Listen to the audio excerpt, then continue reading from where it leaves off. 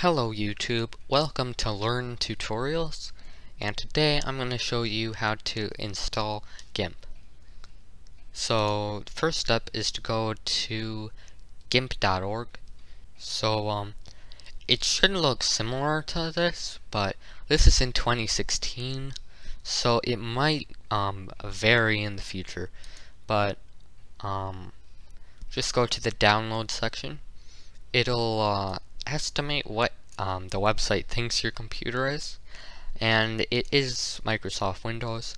So I am going to click this, but if it guesses it wrong or something, just mess around with these things and find your download. So I'm going to download this, and I will be right back when it is done.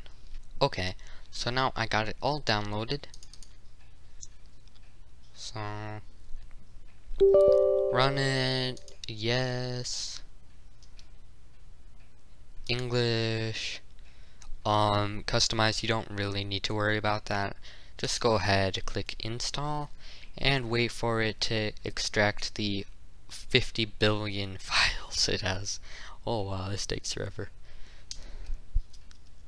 Okay, so now it is done extracting stuff. So click on finish, and congratulations, you are officially the owner of a newly installed GIMP program.